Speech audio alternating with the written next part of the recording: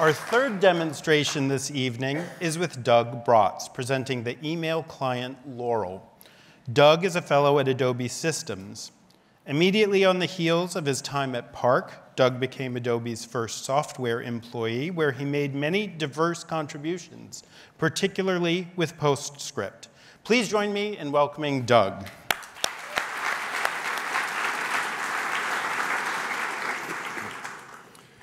The Alto was a combination of small computer, a network connection, bitmap display, and mouse.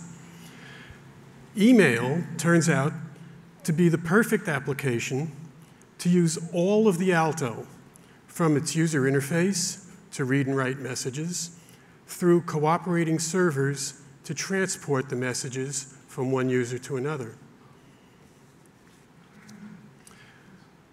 Michael Schroeder, Ben Wegbright, and Roger Needham began this project.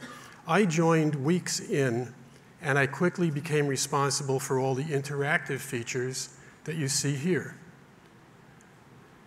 What you see on the screen is what a brand new user is instructed to type in order to learn how to use the Laurel program.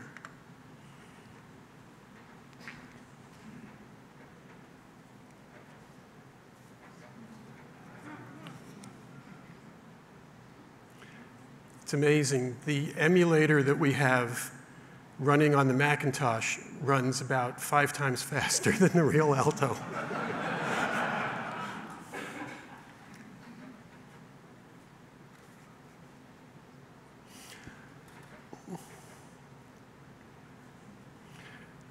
Now, at Xerox, we did not invent email. I want to dispel that evil notion right now. What we did was make it usable and inviting for everyone, not just hardcore computer people, but for executives, secretaries, lawyers, librarians, everybody.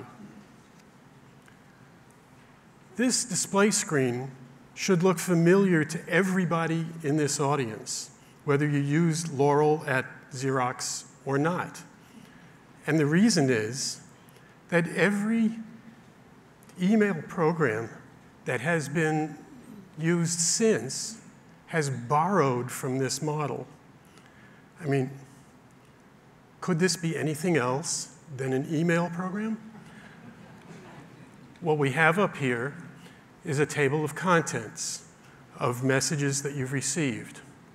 In the middle, we have an area where you can display the messages, and at the bottom, we have an area where you can type in and edit messages you want to send to someone else.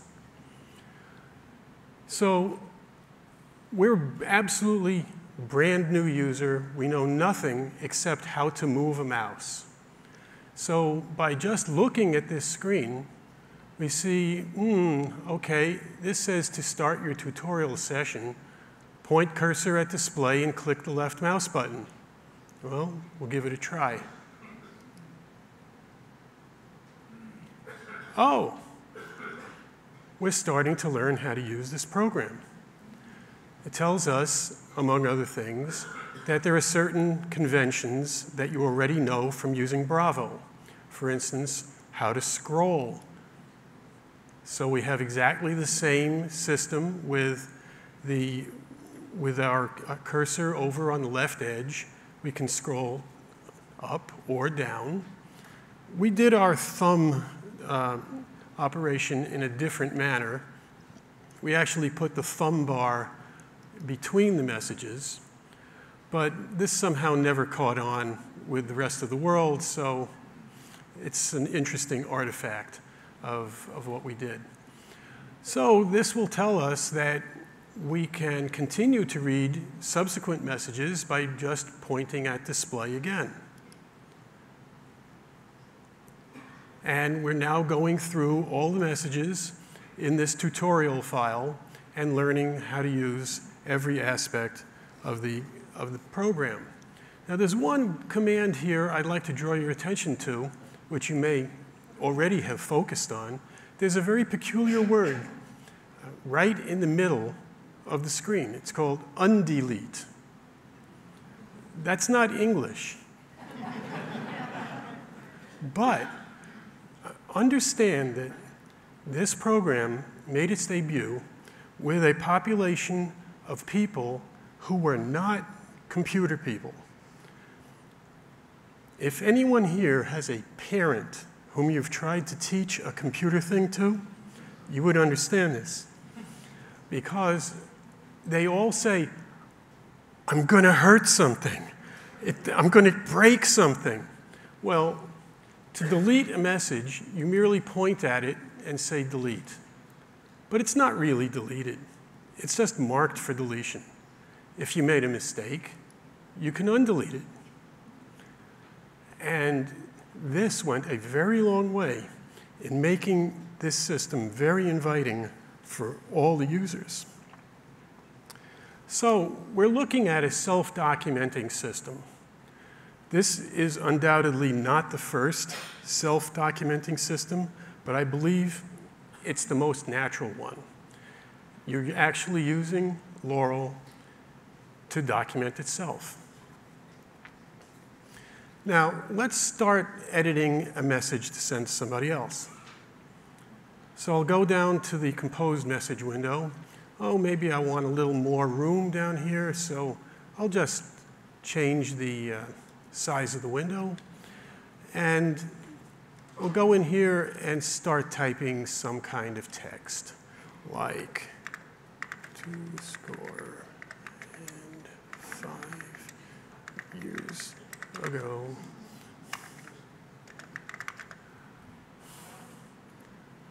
Well, that's what this is all about, right? We borrowed the conventions of editing from Bravo. The original version of Laurel used the modal editor that Charles and Tom were demonstrating. They were showing you that one because apparently the emulator that we were using had a bug and it could not actually show the better editor, which was the modeless version of Bravo. And of course, you all know how the modeless version of Bravo works because you know it as Microsoft Word. Now, I'm lying. We put in a couple of other editing conventions. You saw the secondary editing, the secondary selection technique from Bravo in the modal editor. Well, we put in a thing called shift selection. So if you're at a particular insertion point, all you have to do is go and grab something else with your selection while you're holding the shift key down. When I let up on the shift key, voila, it all gets copied. I don't know why this hasn't made it big, but what can you do? Well, let's go, I'm starting to feel a little bit ornery, and I have a real urge to send a different kind of message.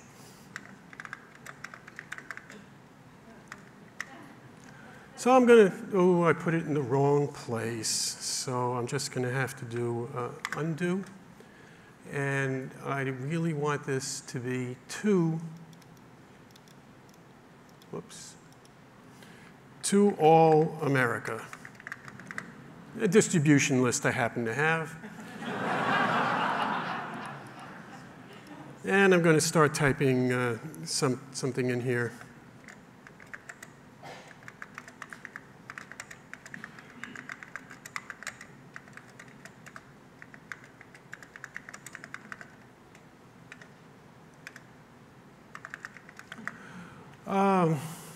And I'm, maybe I'll make this about 140 characters long. And I'm about to pull the trigger and hit the deliver button, but wait a minute. Everywhere the Alto went, Laurel went with it. And we developed a very large community of users. They weren't just computer people. Email prior to Laurel was confined to hardcore computer people. who were all of a particular culture. We wanted to use email to get our work done. But once everybody was using it, it turned out that people were using this in all kinds of new ways. And we discovered that there were a number of sociological phenomena that we had never seen before. Well, I cataloged quite a few of these phenomena, and I included them in the second version of the Laurel manual, which you can actually get online. If you go to Amazon, you can pay somebody $65 for one. Or if you just put it into Google, say Laurel Manual CSL-81-6, I believe there's a copy in the back of the room, you'll find some guy who's just got it in PDF, and you can download it. If you read chapter 6, you'll see the world's first etiquette manual for internet communication. Well, you know, I guess I'll have to take my own advice and not push that deliver button. Just get rid of this thing. Of course, not everybody has read the manual. Now, I can't really show you much of this, but I would like to talk a little bit about this last command down here called run. This is a command that we put in for the last version of Laurel called Laurel 6, which is the one we're showing up here. Oh, if you can read all of this little print, by the way, it looks like somebody named Taylor from Palo Alto is actually operating this thing. Now, the run command was a way to run other programs. It turns out that this particular individual, Taylor, always had Laurel on his computer. And sometimes he needed to do something else. So without having to leave Laurel, he could run another program. This is now called a plugin. This, once again, probably not the world's first plugins, but really easy to use. The initial idea was to have a program where you could edit distribution lists. After all, that's a very email kind of thing. But one day, a certain individual named John Warnock, who was a researcher at Park, came to me and he said, you know, we have this little program called JAM, which stands for John and Martin, Martin being Martin Newell. And it was a program where you could describe a graphic image in a programming language. And you could send this text that described an image, and somebody else could actually make the image. He said, wouldn't that be great if we could run this in Laurel, and then we could send images to each other? So I worked with him. It took about an hour, and we had jam.laurel running in Laurel, and we were sending images to each other. I would like to point out that this little interaction, as Rick Blaine said to Captain Reynaud, this was the beginning of a beautiful friendship. But of course, that's a story for another symposium, so I'm just going to quit from this thing. Oh, I have to quit from the run command and say thank you.